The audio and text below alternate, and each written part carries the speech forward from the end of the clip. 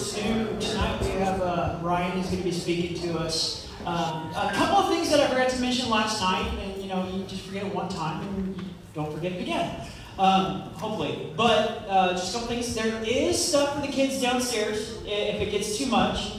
I've heard that tonight's speaker isn't quite as winded as last night's was, but it's just what I hear.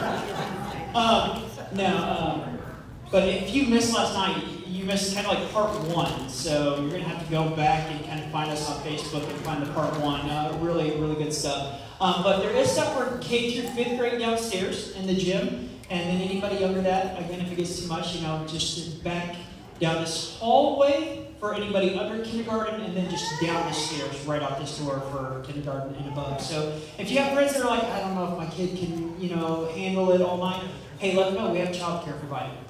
And then also, I don't want to forget to mention tonight that, if any of the stuff that these guys are talking about this week, you want some extra resources to help you out, they do have some tables in the back that have some extra resources for you to be able to pick up at, just at the cost. So, they're not giving them out, but with that being said, these guys have come, and really, the only thing that the church had to provide for these guys was what you see here on the stage. So, I forgot to mention this yesterday, but if you would, if you want to donate to these guys and the efforts at the Creation Truth Foundation, not ministries, if you want to, thank you, Matt. If you want to donate to these guys, you'll notice that on the back wall we have a black box. It's for offering and prayer requests. Just stick that offering in there for those guys. They're doing this absolutely just because they love it. It's their ministry, and they want us to know. They want people to know. You don't have to listen to what your science teacher told you back in 5th grade. There's truth to it, and this thing here is chock full of truth. Yeah. And this should be our worldview. So I'm going to open us up with prayer, and then Ryan's going to come up and he's going to talk to us tonight. Part 2. Heavenly Father, God, we come before you. Thank you so much, God, that we are able to come to this place tonight. Father, that we're able to just gather together as your church body. Father, we pray tonight, Lord, that you would just speak through your servant. God, that you would open up our hearts, that you would open up our minds. Father, most importantly, you would open up our ears to hear what is being presented before us. Father, I know his heart is to just speak that which you would have him speak. So, Father, we just pray again a blessing tonight upon Ryan as he speaks to us. Again, we thank you so much for your grace. We thank you so much for your patience with us. And we thank you so much for your mercy. We pray all this tonight in Jesus' name. Amen. Amen. Well, now we know to always check the black boxes if there's a love on it. Well, good evening. Thank you so much for this opportunity. My name is Ryan Cox. I am with Creation Truth Foundation, and I always have to start, this is my family. All right, they are not with me right now. They're going to actually be joining us this week as we go to another event, Northwestern Missouri. But that's my wife, Amanda, and then my oldest, Justice, then Mariah, Galilee, Gideon, Titus, and Nathaniel, and me with all my Christmas St. Louis Cardinals here. Amen? Amen. All right. Very good. Now you like me, don't you? All right. So, my background is history. I was a longtime history teacher. My degree is in history. I love studying history. And guess what my favorite history book is in all the world? I have this feeling that when you don't look at this, come at it with an approach with a little bit of a background, that this is absolute, divinely inspired, 100% accurate history, you might miss a few things, and your worldview could be very skewed.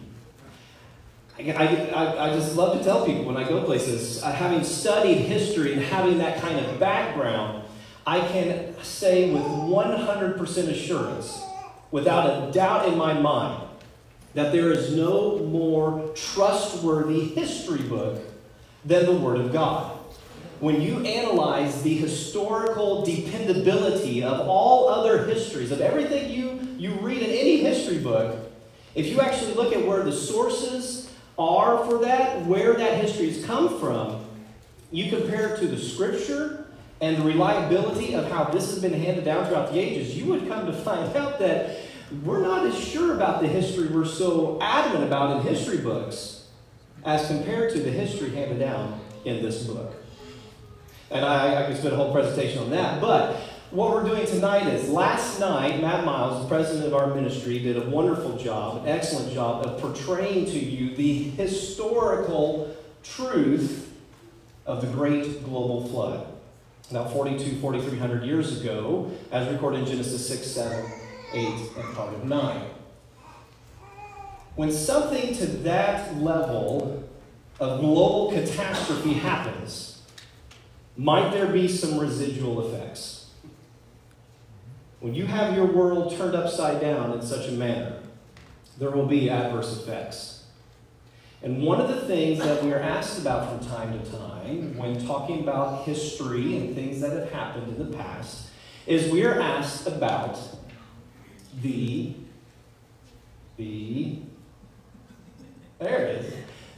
Ice Age. The Ice Age. How does that come into play, and particularly with the Word of God? And so we want to look at a biblical perspective of that and the catastrophic climate change that took place with this event. To begin with, let's understand the non-biblical worldview of an ice age. The non-biblical idea of an ice age is that there have been several throughout history. There have been 5 major ice ages, and within each of those ice ages, there have been periods of glacial activity, glacial periods within those. An ice age is any time you have ice on the polar caps. So, when we look at this and the way it's presented in the modern secular textbooks, we have these 5 major ones. The most recent one began 2.58 million years ago and hasn't ended yet.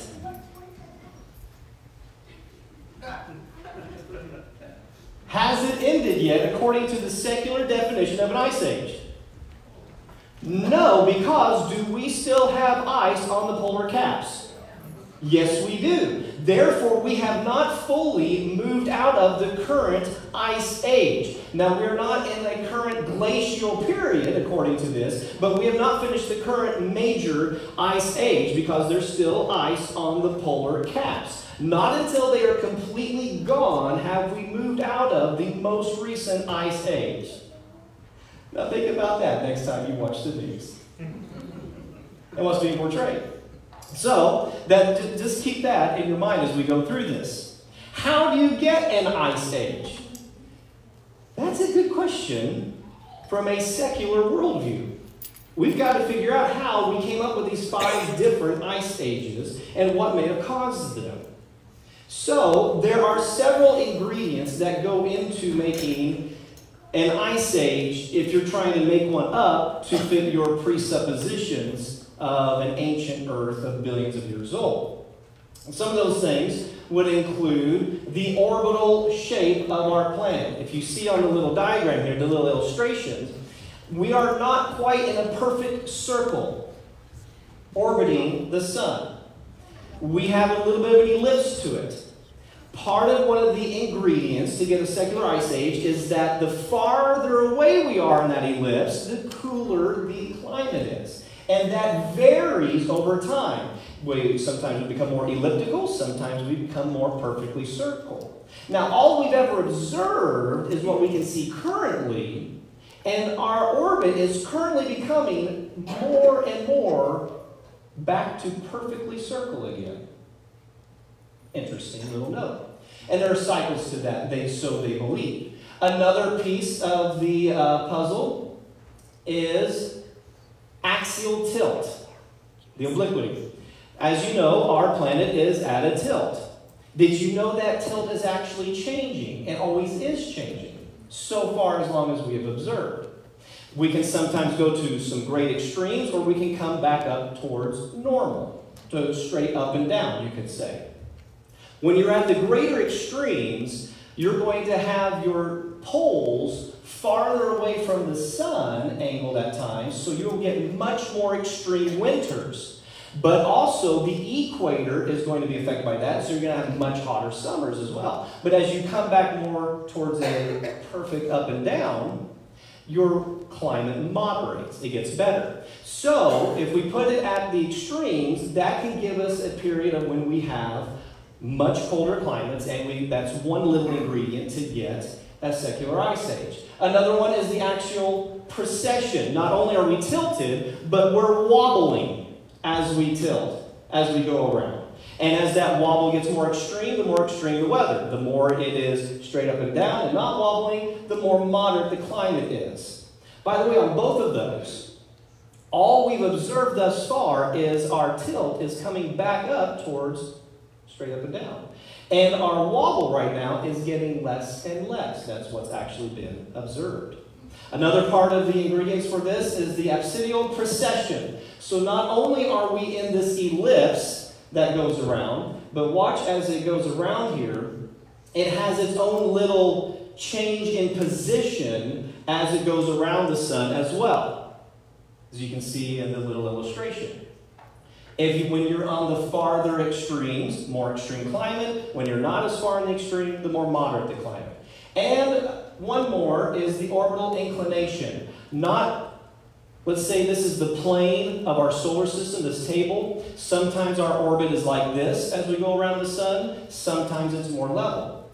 In every one of these, you have to have all 1, 2, 3, 4, 5 happening at the same time to get the most extremes in the weather in order to get the idea of an ice age. Here's the problem with this. This is known as the Milankovitch cycles. The problem is, in all of the calculations, no matter how much you adjust the math in all of this, never in the math can they get all 5 to happen at the exact same time. So there's still to this day, even though you'll see it taught, the Milankovitch cycles, this is how you get an ice age, it doesn't add up. And never has. So it's still an issue for those who don't have a biblical worldview of how you get an ice age. But the thing that strikes me is in all of these things that we are observing, what is happening? Are they getting more extreme or less extreme? Less extreme. The tilt is coming back up. The orbit is going more circular. Our wobble is less. It's almost as if we are recovering from something that happened. How many of you were here last night? Okay. How many of you remember the flood models? And the one major flood model that is used by a lot of creation ministries today was the model proposed by Dr. John Bumgarner, catastrophic plate tectonics. And as you recall, when the fountains of the deep break forth, the continent, the supercontinent, split apart. This is the idea, this is the model. Split apart, and the continents were moving how fast, do you recall? Meters per second. One calculation has the Indian subcontinent slamming into Asia, forming the Himalayan mountains. When it was doing that, it crashed into Asia going 60 miles an hour. That's how we get those mountains. When all this data was put into the model, Dr. John Bumgarner showed this was what happened to the planet. Remember, the one on the left is a fixed position in space. The other one on the right is if you were like on the moon in orbit. And the spin here is a little accelerated. It's counting by days. But remember, the red is the North Pole. The computer simulations show we did have our world turned upside down in this judgment of the global flood.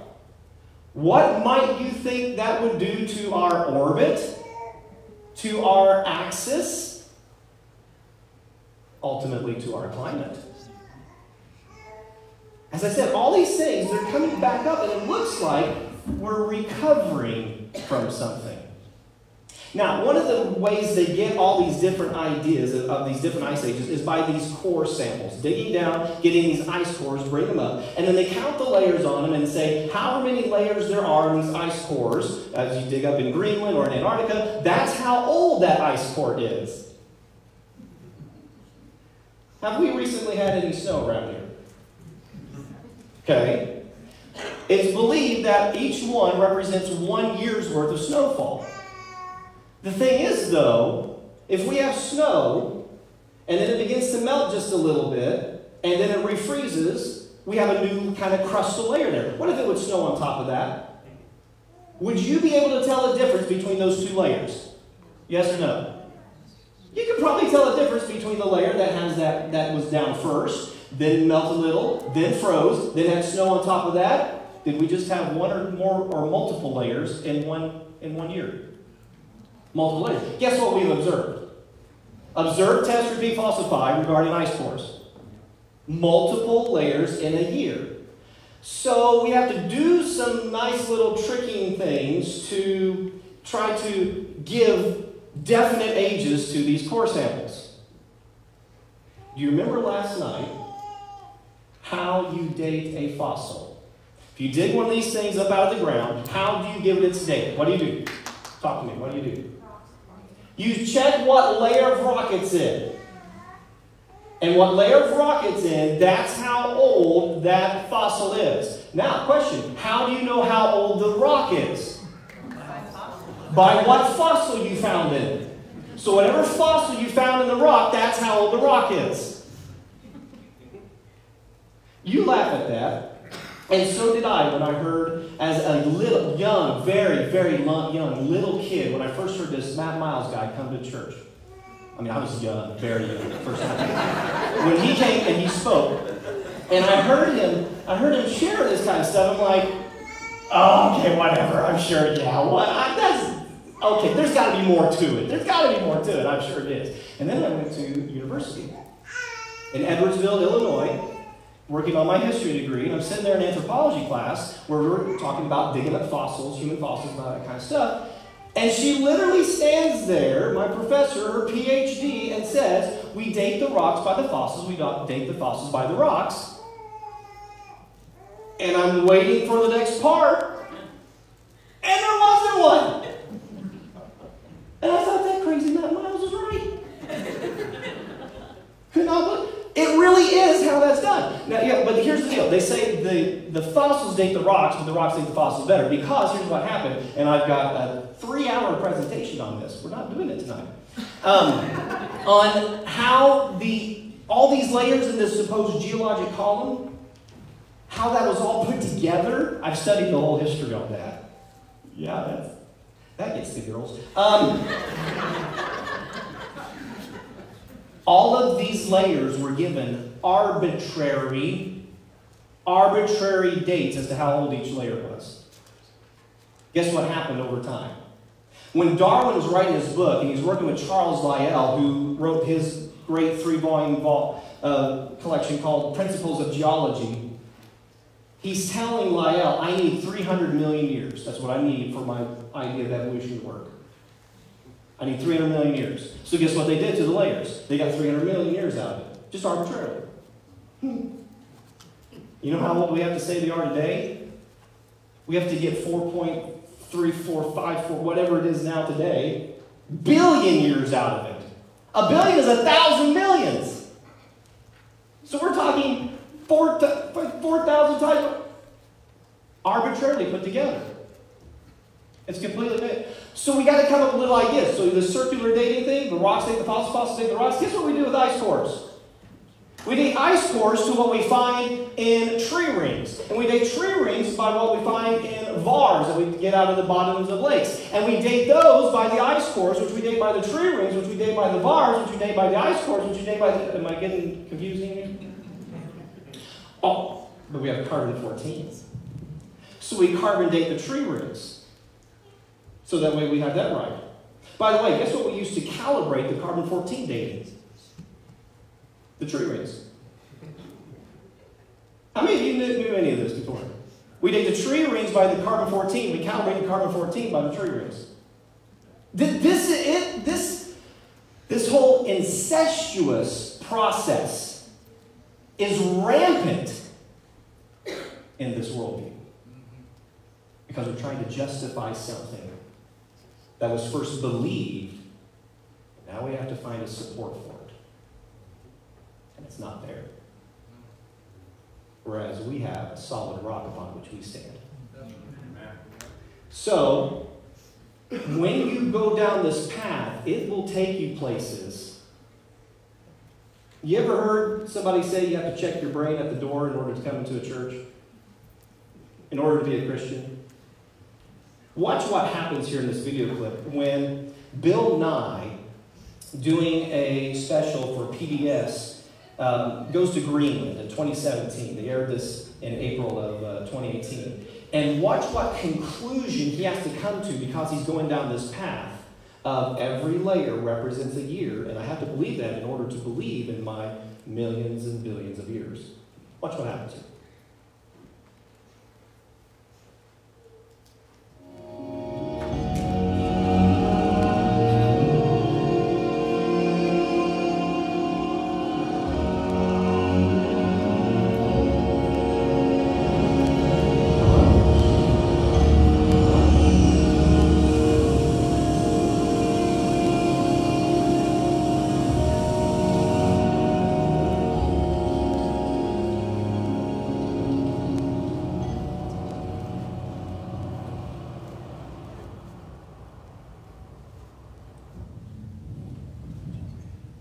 This would be really cool to go to.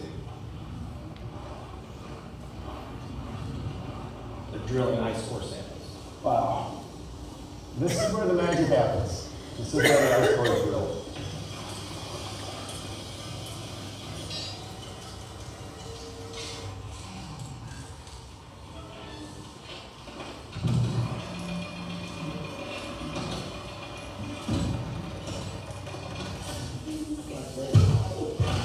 Ice cores are the best archive of the past.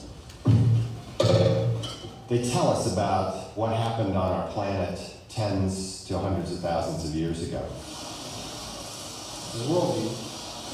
So we just go down at 10-foot chunks, all the way through the to the 2 bottom. miles.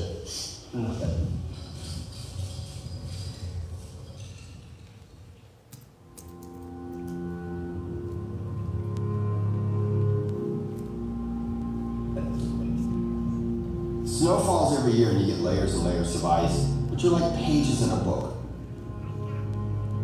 And as we read this book, we learn more and more about the story of our planet. So here it comes. You can see in this one, see those, Oh, man. those are all years. You can actually see That's the assumption, they're all years. More snow years from Absolutely. There, look at that. So look at this. There's a layer of, was that a volcano? That's a volcano about 27,000 years ago. Okay, It's listen. 15, it might be 17 years of eruptions. Is that possible? It's very, very possible. Do you hear the question he asks? He sees this ice core sample. And he sees that, whoa, I have no idea what's going on there. I'm sorry. Whoa. I don't know what just happened there. We are way out of... I can go through material way fast. Okay, stop. Okay, you see the ice core sample. You see this ash here. It's called tephra. That's from a volcano.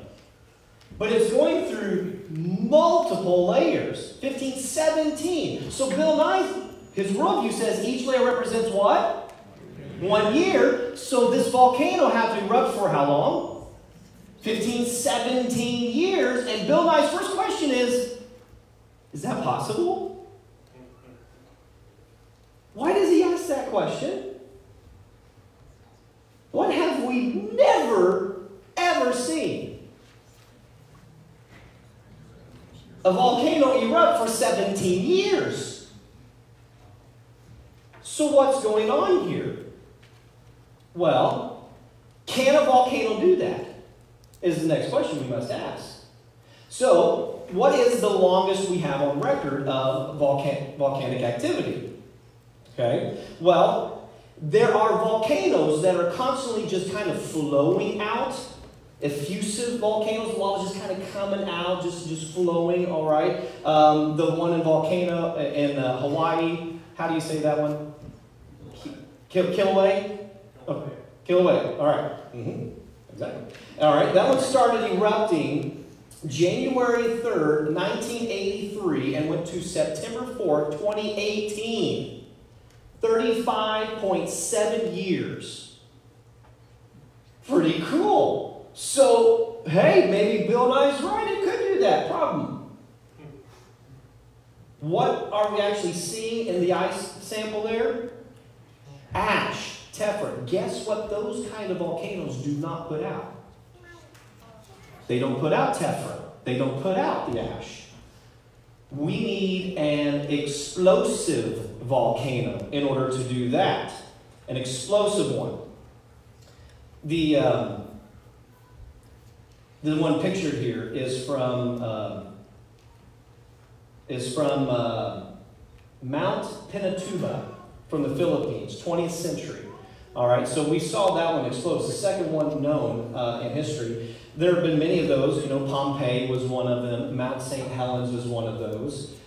That shows you kind of the comparison there about how much tephra they put out in cubic miles of ejecta. So Mount St. Helens was a quarter mile of ejecta of tephra going out, whereas Mount Tambora, which was in 1815 in Indonesia, put out 19 cubic miles of that. That is the largest one ever recorded. Thousands of people died from that. The eruption could be heard 1,200 miles away.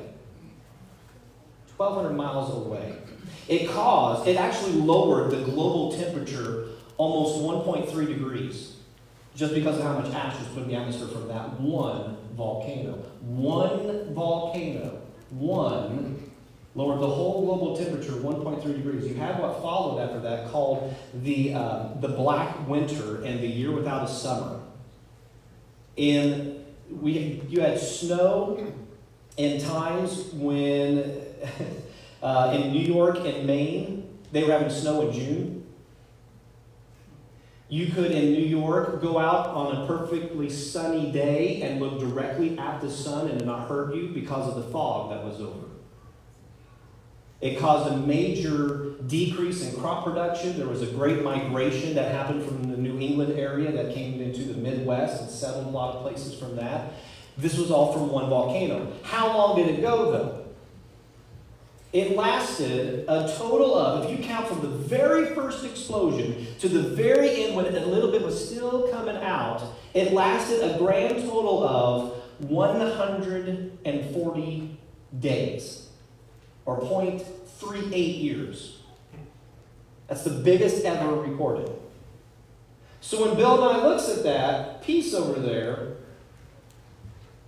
his worldview demands, because he's got to have every layer represented here, he believes in a volcano that erupted for 15 to 17 years. When we use actual science, observational, testable, repeatable, falsifiable science, the longest we've ever seen was a third of a year. Which one has to check their brain at the door? Okay. So how do we get all these layers out of this? Because here's one of the things. As you get farther down in it, there's all this pressure that happens and has caused the ice layers to thin so much you can't count them anymore. You get all this thinning. You know, speaking of thinning, I come from a family of men that have very thin hairlines. So that's kind of one thing I notice from time to time. And so I'm standing in the back, and Eric comes up here, and I said, man, he's got some thick hair. And I'm like, man, that's really cool. And so I'm standing by his lovely wife, Karina, there, and I said, Eric, he's got some thick hair, you know? Does he have like a secret that comes with that? And she said, yeah, it comes with a really thick skull. And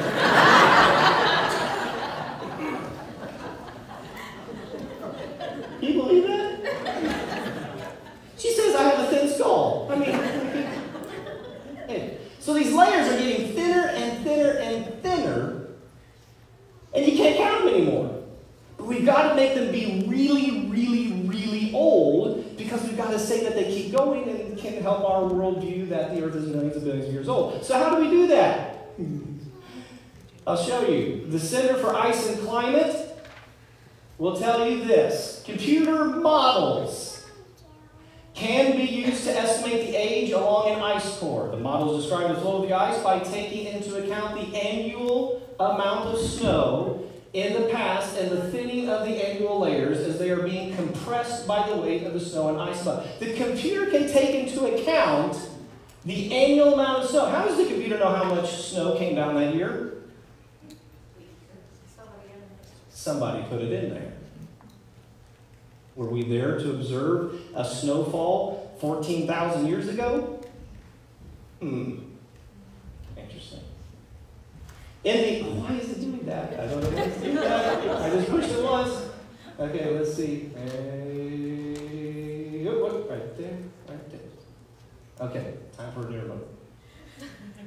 In the central Antarctic ice cores, where the annual layer is non-existent, the annual layering is non-existent or unreliable due to extremely low accumulation rates, timescale modeling is often the only option, while most Greenland cores, to some extent, can be dated by annual layer counting. So sometimes those layers aren't even there.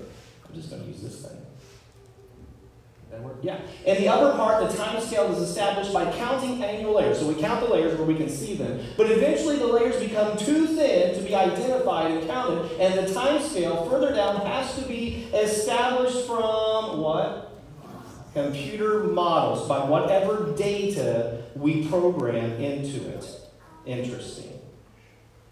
The basic assumption behind the model, assumptions. There are assumptions in that? Does that sound like good science? Behind the model is that the horizontal velocity of the ice can be considered constant.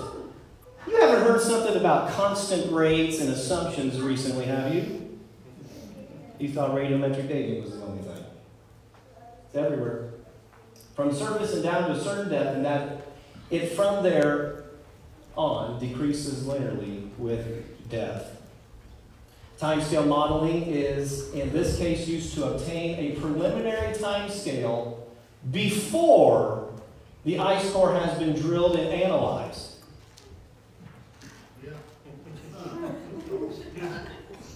When do we determine how old this ice core is?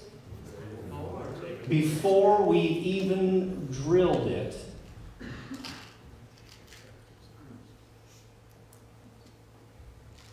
Okay, before the ice core has been drilled and analyzed, and for dating the deeper parts of the ice where the annual layers get too thin to be safely identified. Well, how about that?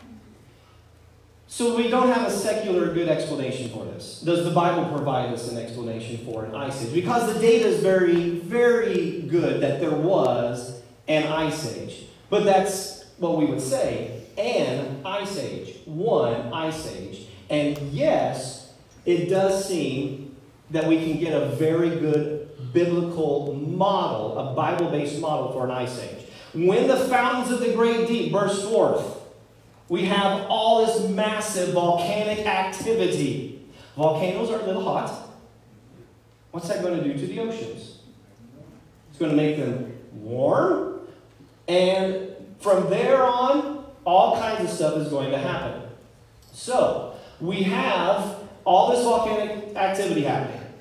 It's going to heat the oceans. We have these oceans that are going to be then, when you heat water, what does it do? It evaporates, so we're going to have a great deal of evaporation going up in there. And then as it comes over onto the continents, which is going to be a little cooler, it's going to start precipitating. Now here's the deal. Do you remember how much did that one volcano, Mount Tamarack, how much did it lower the planet's temperature? About 1.3 degrees. Because of how much ash was put in the atmosphere blocking the sunlight. When they all go off, What's that going to do to our temperature? Woo, we're going to have a great reduction in the temperature. It's going to be much colder. So when that precipitation then moves over the continents, what kind of precip is it going to be? Snow. Oh, do you want to build a snowman? And just like that, we lost our feet. Okay. It's going to come down to snow. Here's the deal. Are we going to have a warm enough summer to melt all of it off?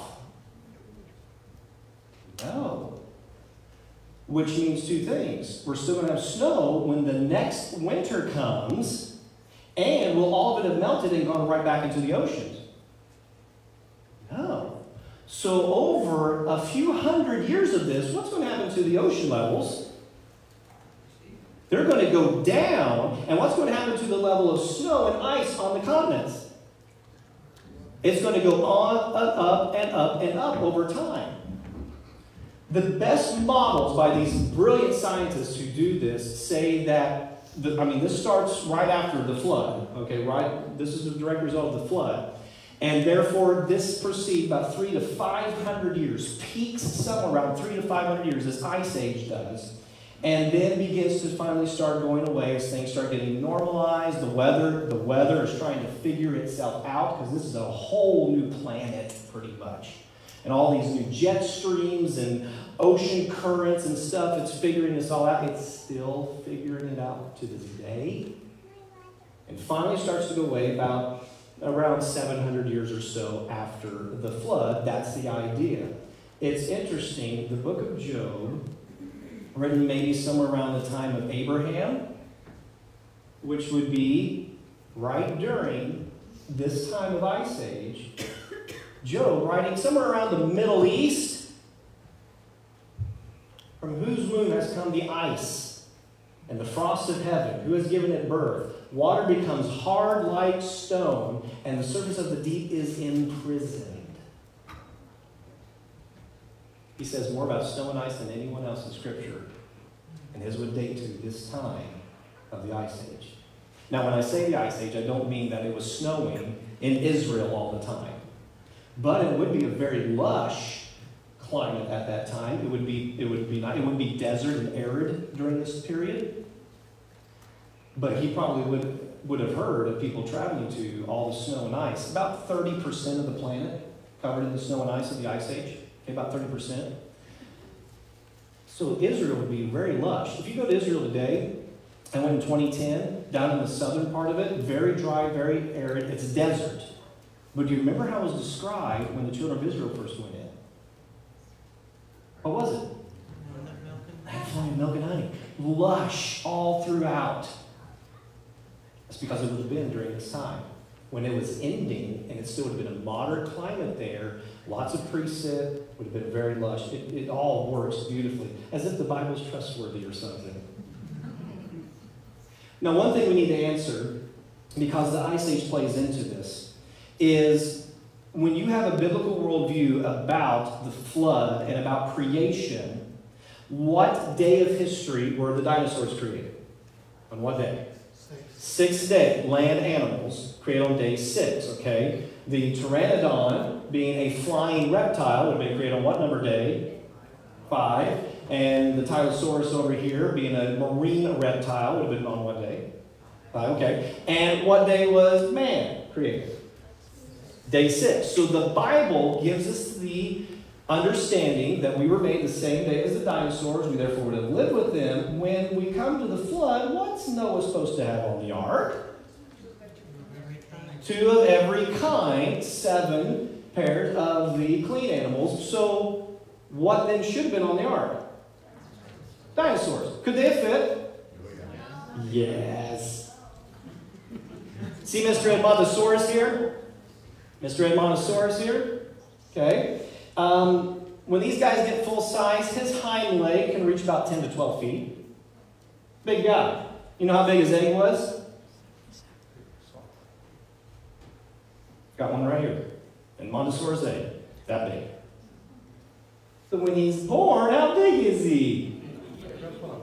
He's not. He's a cute little thing. Even the sauropods, long neck, long tails, the biggest ones, their eggs are the size of soccer balls. Are you going to take large reptiles on the ark? No, because large reptiles, how old are they? They're pretty old when they're large, because reptiles grow their whole life. When they get off the ark, what are they supposed to do? Have babies. So you're going to take old animals on the ark. No, you're going to take juveniles, you're going to take young ones so they can reproduce afterwards. Cuts down on the size, on the room, cuts down on the amount of food you need to have for all of them. So that, yes, the dinosaurs can fit, no problem. They all fit, no problem. That means after the flood, what should we expect to find? Dinosaurs living again. Let me tell you, I have a whole fun presentation on this, but I'll just tell you this. From a historical standpoint, going back and studying human interaction with dinosaurs, it is phenomenal. The mountains of records and evidence of people living with dinosaurs is phenomenal. My favorite book on the table is this one right here. It's called Dire Dragons, done by Vance Nelson. He went all around the world and took pictures of ancient depictions of dinosaurs. And then came home, got a professional computer generation company that makes dinosaurs for like TV specials for History Channel or Smithsonian or National Geographic, and said, he didn't tell them what he had back home. He said, hey, can you make me this particular dinosaur, this color, this position, do it anatomically correct based on the fossil record? Got it, took it home, put it side by side with what he had collected. There's a whole book on that. So then the question always is, well, what happened to them then? Why aren't they alive today? All of this plays in to ideas about why the dinosaurs went extinct. Usually the typical answer of why they went extinct is what? There was an asteroid that came and struck the planet and killed them. Okay? There's all kinds of problems with that. But let me just tell you my favorite story on that. I was at the University of Oklahoma going through their big fossil museum and looking at everything they had there. And this lady was following us around, and we get to the point where it talks about the extinction of the dinosaurs. And she said, would you like to know how the dinosaurs went extinct? And I was standing there with my father-in-law and his family. We were taking them through. And I said, I sure would. So she proceeded to tell us. Now, she had been working with the museum and doing fossil digs and stuff for like 30-some years. We heard the whole history of that, too. She finally got to the asteroid. He said, here's what happens. This big asteroid is coming towards the planet. It's heading towards the Yucatan Peninsula. It's going to strike right there. I said, I know it sounds scary. And then she said, okay, when it strikes, it sends up this huge explosion, massive tidal waves, and heat and everything, incinerates everything very close to within a certain 100-mile radius. I said, oh, this sounds terrifying. And then she said, and then you had all of this debris, this ejecta that went up into the atmosphere, and now the bad stuff's going to happen. I said, oh, hide the kids. And here it came. This ejecta then spread around the whole globe. What happens when stuff comes down through the atmosphere? Catches fire. You have these innumerable amounts of fire projectiles then that are raining down on the planet. All other life forms were smart enough to go and hide in their holes and caves in the ground. But the dinosaurs were like people from southern Missouri when a tornado happens. Let's go outside and watch.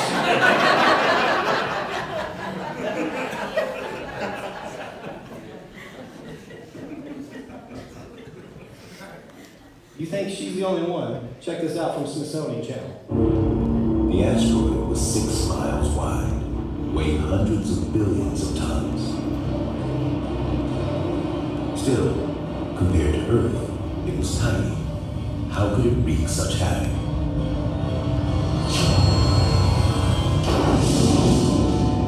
It would have hit at nearly 50,000 miles per hour. The the energy released would be equal to about 100 million nuclear bombs.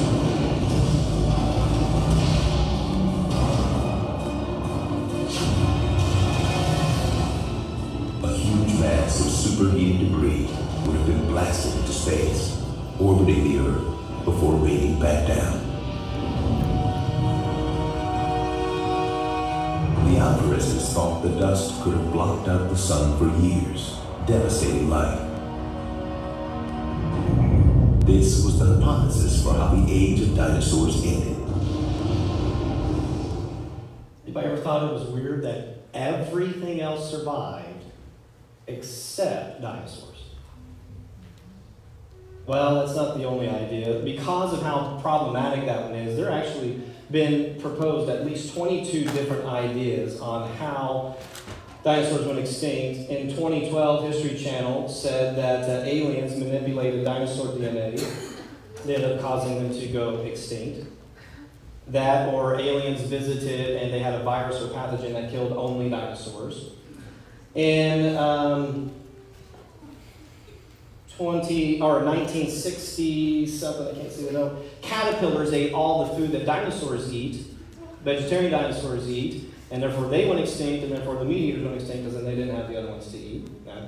Yep, that's a legitimate one. This one said that they developed cataracts and therefore couldn't find their food and went extinct. I'm sorry, I can't see my notes. It's not working for me. Oh, there it is. Hold on.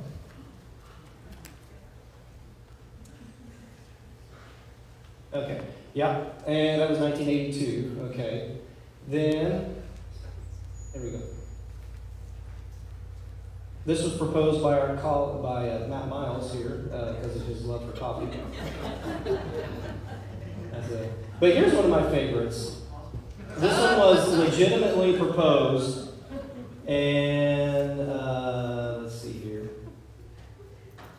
2012, calculating sauropod dinosaurs and how much flatulence they produce, and what that would have done to the atmosphere that would have choked them off, and eventually they went extinct from that. You can't make this stuff up. So, Berkeley, University of California, Berkeley, says this: there has been no settlement to the issue so far, and no clear one is foreseeable. The main problem is the issue of the selectivity of the mass extinction. Some organisms were wiped out, while others were unaffected. So, yeah, again, back to the whole thing. Why is it only dinosaurs that went extinct? Other major problems with the issue are that it is not easy to prove or test causation, and that most of the ages of the rocks that different evidence comes from are questionable. I about fell out of my chair when I read that part of it. Did you just admit what I think you... Yes, you did. All the ages of the rocks are questionable. Interesting. Ultimately, they said, we just don't know yet for sure. As I said, with a biblical worldview, biblical model, we have these dinosaurs that come off the ark, they would reproduce, and in certain areas, they would be able to survive. You have about 30% of the planet that is covered. This area here, the Sahara Desert, would have been lush. There's good evidence that shows that. By the way, because of this, our timeline is one of the only ones that I know of, and that's why I want to put on, where you have that ice age on there. And when the ice age ended, all the data says it would have been followed by a period of droughts and famines. When you put it on here, according to models, it comes right down here. It's right when there's this guy named Joseph in Egypt. Isn't that interesting? Huh. There have been periods since then of very major variances in climate since the Ice Age. With the biblical Ice Age around 2300s to 1700s would have been. Then there was this warming period from the 1700s to 975. Then there was the sub-Atlantic cold period from 975 to 250. The Roman warm period 250 to AD. The Dark Ages cold period 450 to 950. The medieval warm period 950 to 1400. The Little Ice Age from 1400 to 1815. And now we're in the current climate phase of 1850 on. What we see, and this is a major research project that I've been doing a little bit off and on, and what it's been adding up, from what I can tell, is all of these records that we have of people interacting with dinosaurs, because these dinosaurs are reptiles, they need a decently warm climate, we assume, to be able to function. Guess where we find them at? In the records in history. We find them corresponding to where the warmer periods are during all these different ages of warming and cooling, warming and cooling. But what we also see is that over time, the amount of records keeps dwindling and dwindling and dwindling until about the last reliable ones. There are a lot of them out there that I don't consider reliable.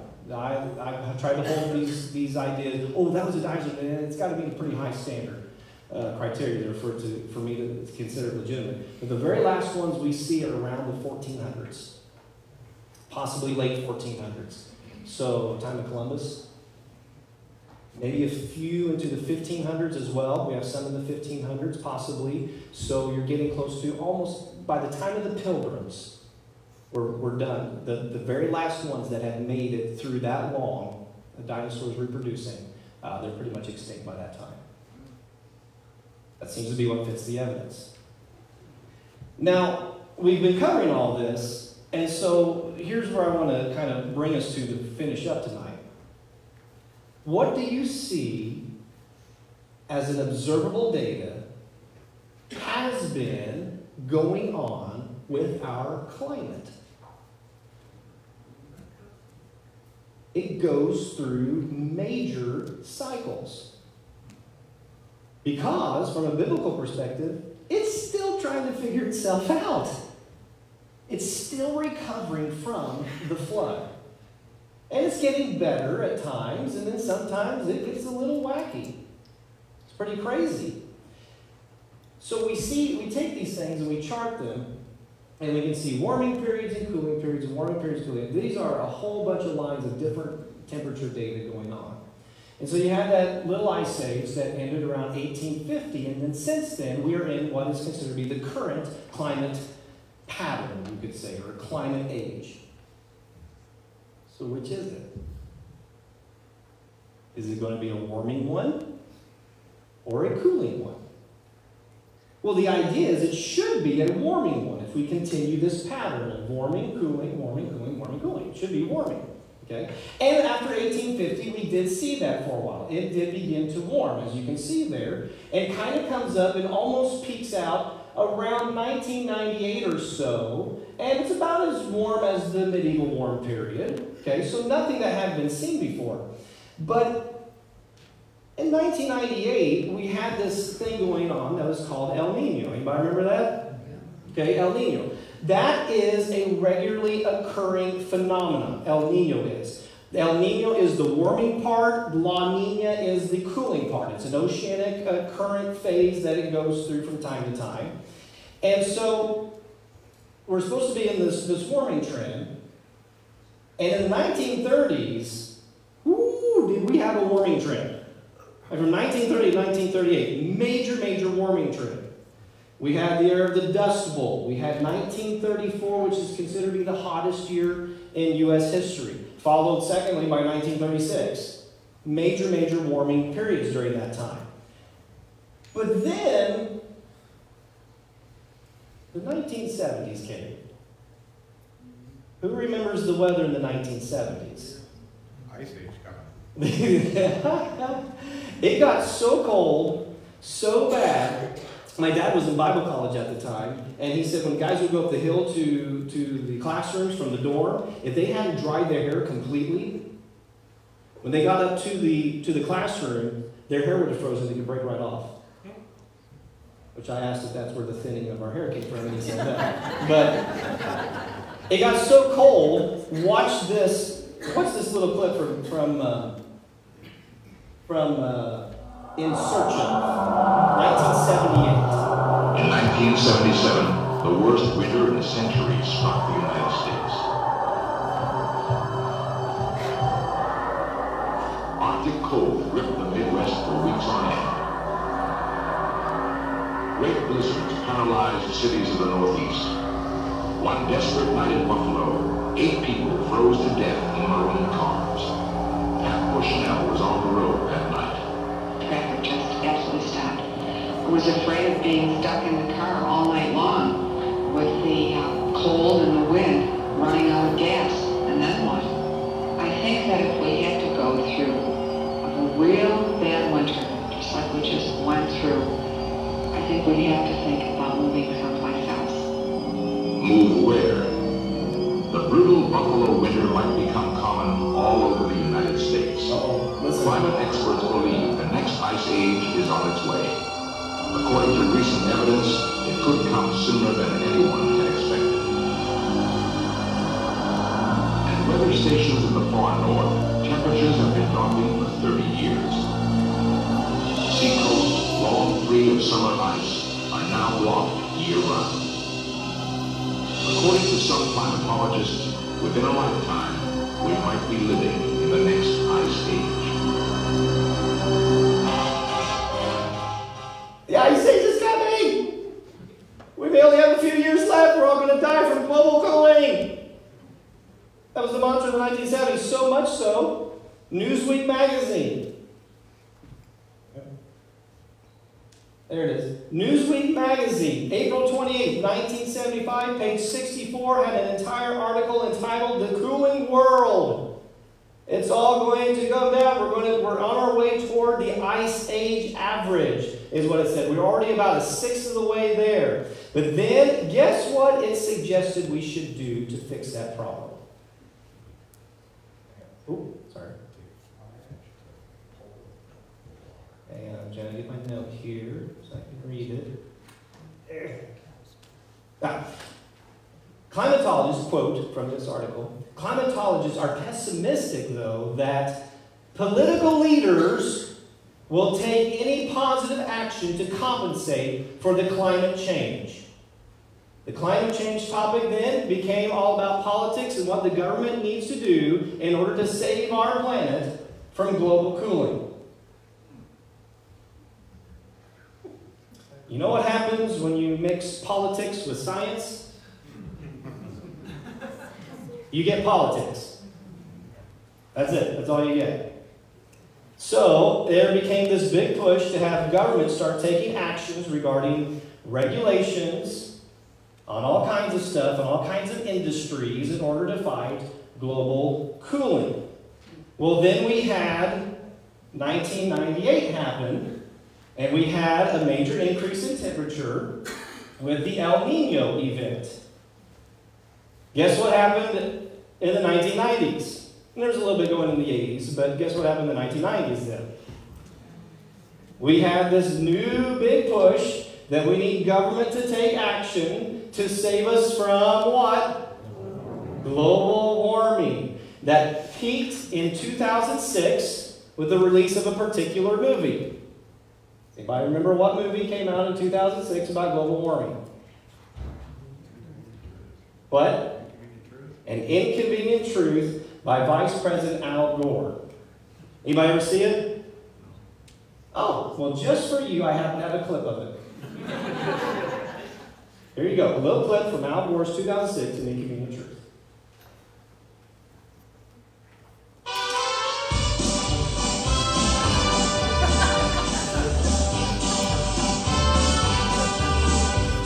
The earth is a precious thing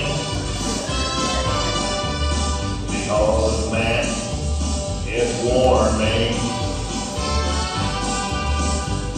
Earth's temperature has risen half a degree higher.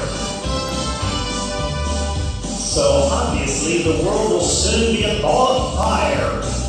Our whole world will be a burning ball of fire. Polar bears drown as the seas get higher. As it burns, burns, burns. The earth on fire, a ball of fire.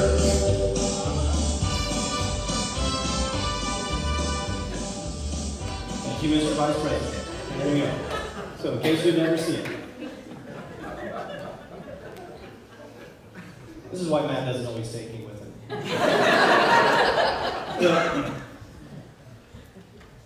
Interesting thing, though, according to some studies, such as by the Global Warming Policy Foundation, they contend that since about 1998 or so, we've gone 23 years now with a pause in the warming. There hasn't been a major increase, hasn't been a major decrease. It's just kind of plateaued for about the last 23 years or so. You can read all about that in their 2018 and 2019 climate reports. 2020 obviously isn't out yet because they're still accumulating data. And they weren't the only ones. In 2016, a peer-reviewed journal in Nature Climate Change, the journal Nature Climate Change, admitted in 2016 that there had been a slowdown, there had been a hiatus, there had not been any major warming going on for almost 2 decades, since 1998. And then something happened at the beginning of 2020. Glacier National Park had to replace a lot of their signs because the signs said they are now rapidly shrinking due to human-caused climate change. Computer models indicate that glaciers will all be gone by the year 2020. All caused by human climate change. Human-caused climate change, anthropogenic climate change. We are polluting so much, we're causing the planet to warm, and therefore we will have no more glaciers to see in Glacier National Park by the year 2020. Those signs have now been replaced. It's interesting. Pay attention to where they're talking about ice sheets and glaciers and ice coverage. Because here's what we've seen for the last since 1979, measuring this since 1979, Greenland and the Arctic ice sheet has been shrinking. But guess what's been happening on the other side? The Antarctic ice sheet has been increasing, has been growing. This was a report by the Daily Mail. Global warming computer models confounded as Antarctic sea ice hits new record high with 2.1 million square kilometers, more than is usual for the time of year. And it just continues. This is the February 19th, 2021 measurement of the Antarctic sea ice extent. In November, just this past November, we were at one of the highest ranges of how much ice there was in Antarctica ever recorded. And then we kind of went along with the trend, and right now we're right here along with the same trend, the median average of Arctic ice in there. But the Greenland, the Arctic in the north, it has been shrinking, except until just a few weeks ago. And now it's the highest it's been. How much ice there is in the North Pole is the most there's been in 10 years. It's been a little cold lately. Anybody notice? Goodness, it has been cold. So, in the news, in January, how was weather in January? It was nice, wasn't it? It was pretty warm. It was nice. In Oklahoma, we're having some 60s. We're out on the kids are out on the trampoline in their shorts in January. I'm like, this is great. This is really cool. But then, and so, the ice coverage of the Great Lakes was considered to be in great peril. Oh no, the global warming is affecting us. We're going to lose all the ice. This is not good. The Great Lakes aren't covered. The Great Lakes Environmental Research Lab said ice coverage is only at 30%. It's supposed to be up to 53.3%. This is not good. Obviously, we're all going to die from global warming. That was this January. Here's the latest news. Great Lakes ice coverage currently stands at 42%. Then there was one ice cover increases dramatically for Great Lakes. Then we got Lake Erie at 81% coverage. Just like that. It completely turned on a dime. Huge difference in 12 days. You see the differences there, the increases in all the Great Lakes.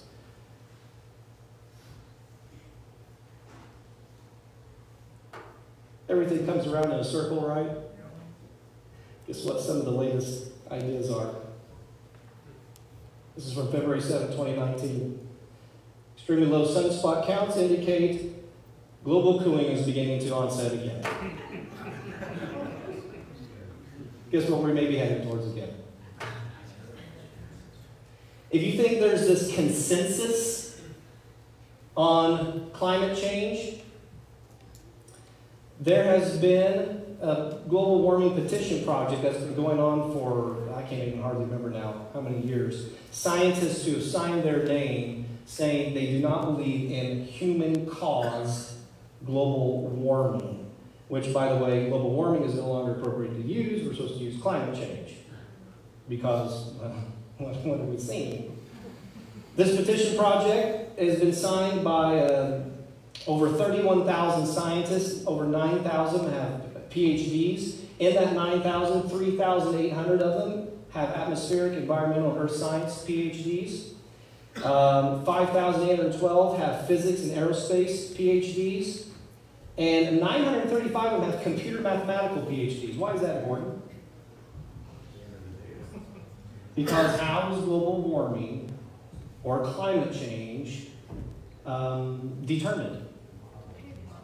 Computer models. Not by always observational data, but by future model predictions.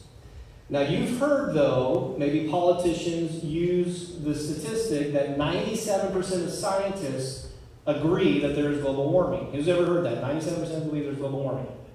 Does anybody know where that statistic comes from?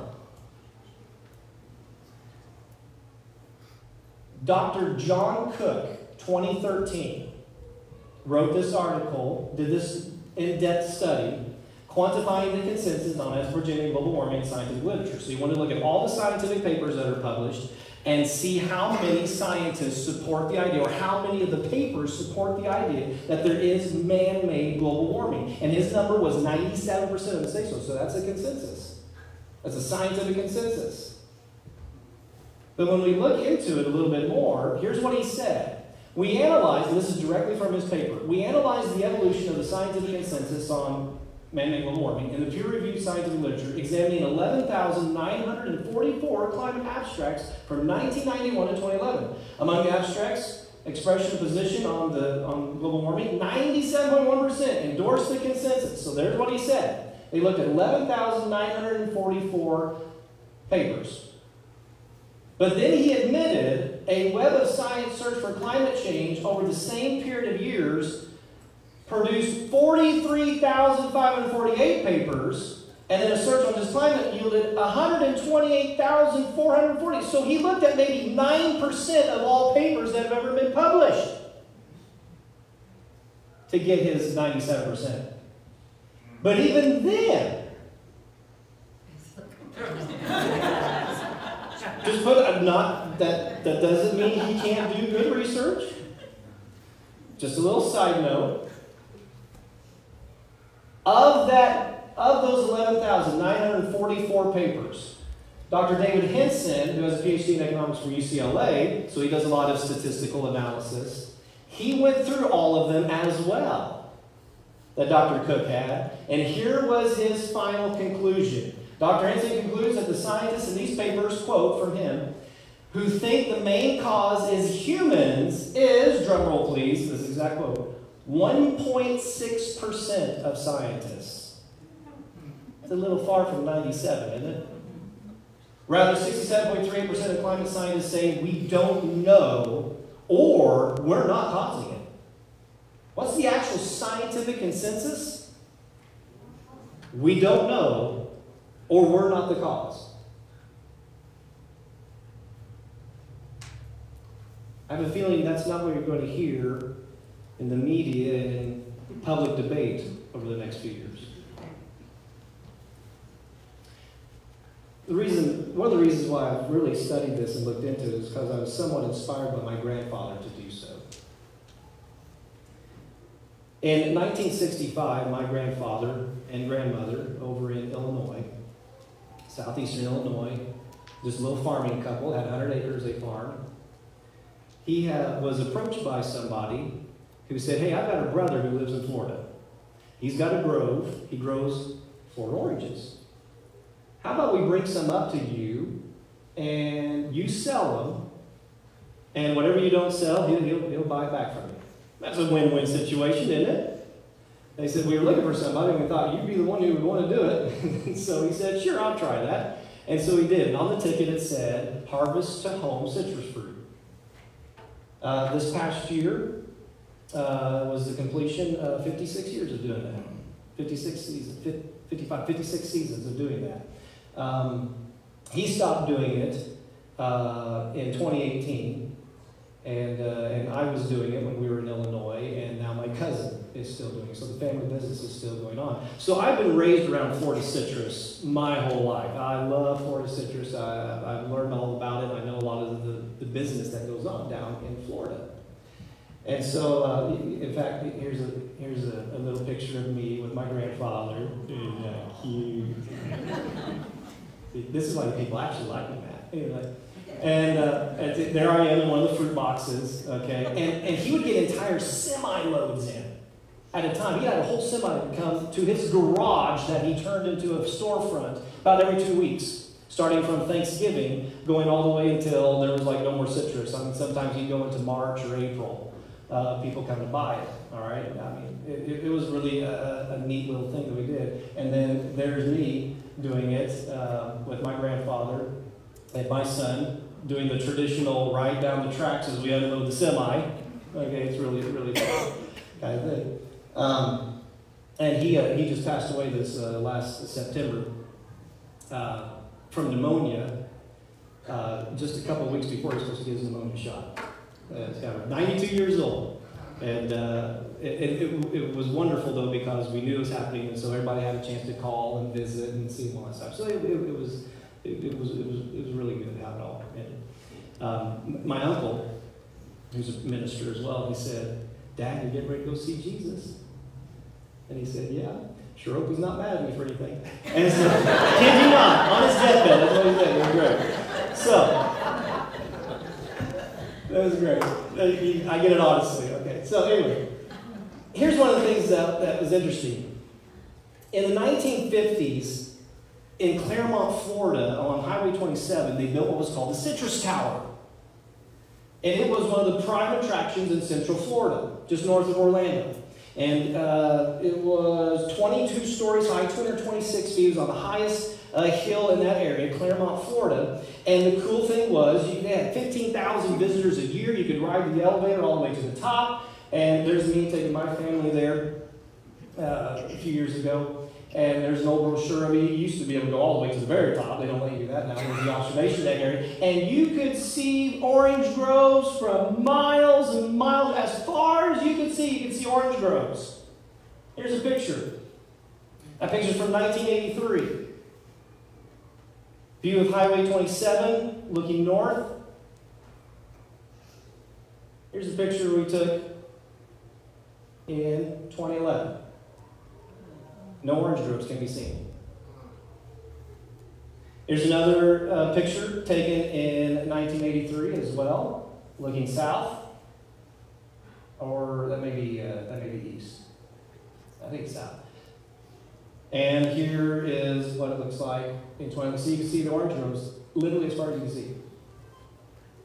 There is zero commercial level orange groves, growing oranges, from Claremont on north. And when my grandfather started in the 50s, you could get commercial oranges all the way up to Ocala, Florida, which is in the northern part. None of that's happening anymore. Guess why? Well, land development, all the people moving in, everybody's selling their farms, yeah, well, what happened in the 80s was when you go into the Citrus Tower, and you go around the little gift shop there, they have a whole presentation, a nice little, thing they put together, about the most damaging decade in the history of the Florida citrus industry, in the 1980s. Cold snap. So much so, you had ice hanging off the oranges, and you had Polk County, actually you had Lake County up here, where the Citrus Tower is, go from 132,000 acres to 99, and Lake County up here go from 122,000 down to 13,900 in just a matter of a decade. So Ocala's up here.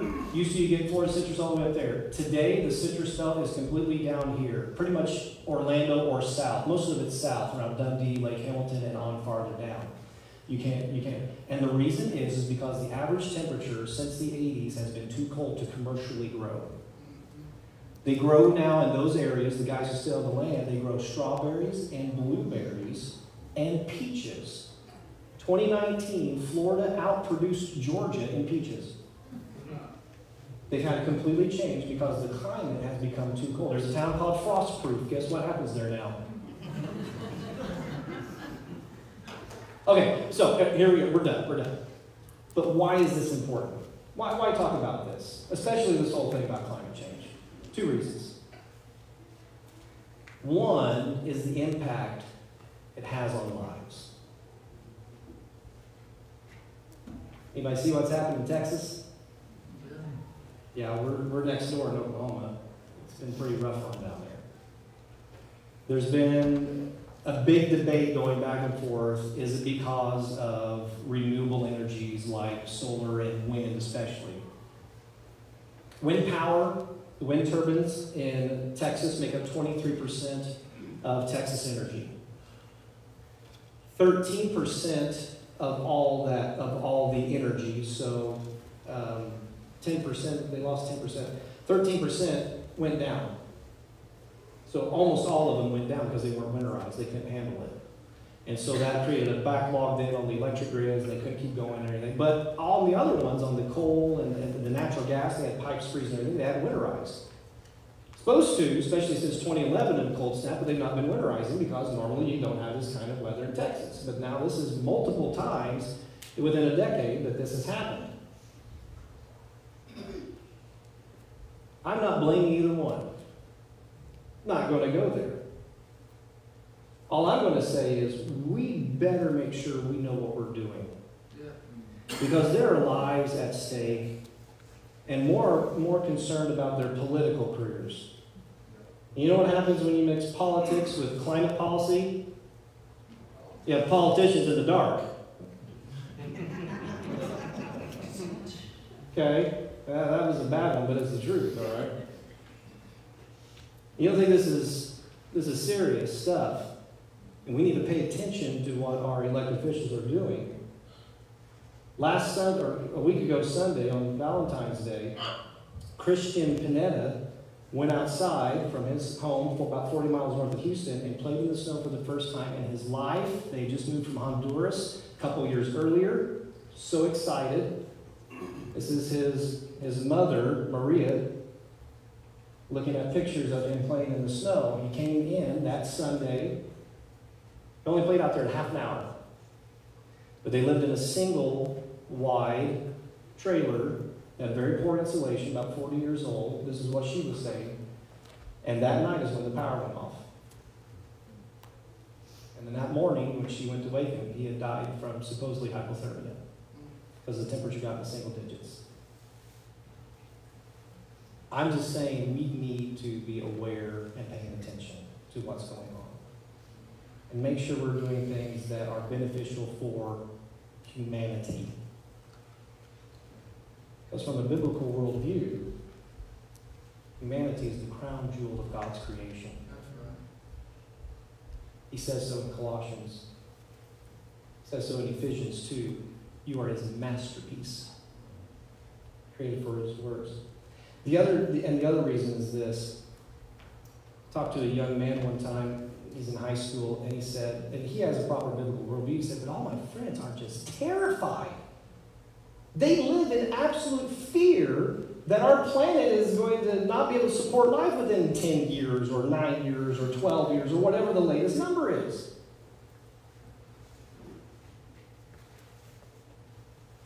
There's no reason for that. See, one of the ideas is that it's not that the average temperature is going up, global warming, but climate change, we're having more severe weather patterns. That's what happens with climate change. The historical data, we've been having major cold waves or heat waves since we've been collecting data. It happens. We have these extremes that happen from time to time because our plan is still trying to figure itself out.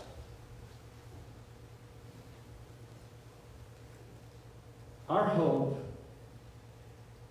is not in a climate policy. It's not in an election. It's not in a vaccine. It's not in anything this world has. We need not fear.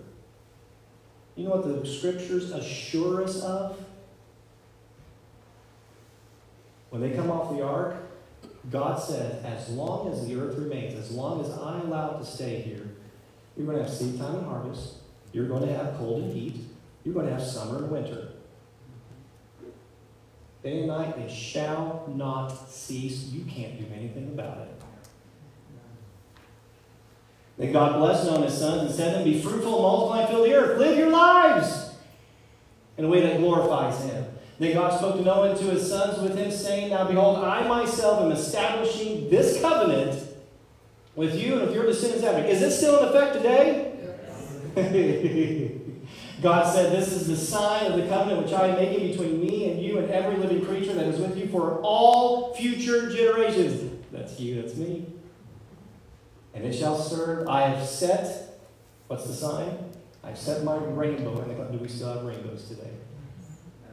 Amen. And it shall serve as a sign of the covenant between me and the earth. We do not place our hope in science, in policies, in any individual of this earth. We don't place it in anything.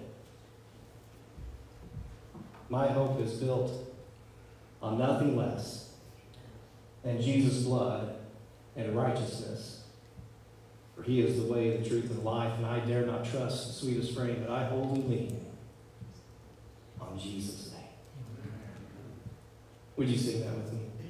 On Christ the solid rock I stand, all other ground is sinking sand. All other ground is sinking sand.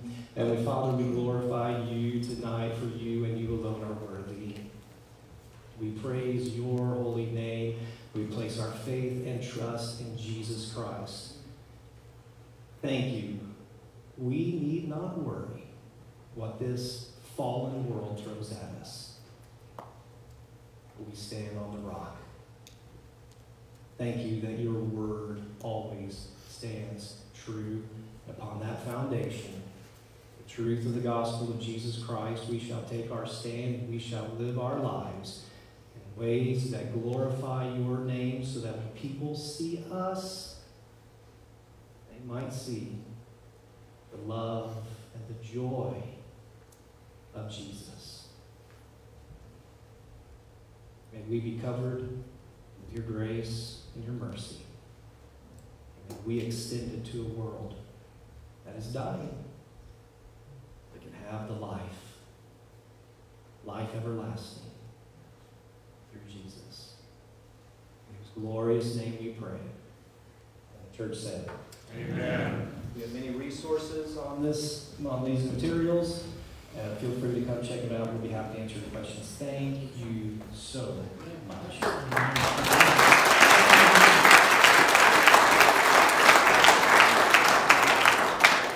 Again, Matt will be with us, and Ryan will be with us the next couple of nights. Matt's going to be speaking on the heavens declare tomorrow night. So I'm guessing somewhere in, I don't know, Genesis 12 and on, above, looking at the stars, kind of stuff like that.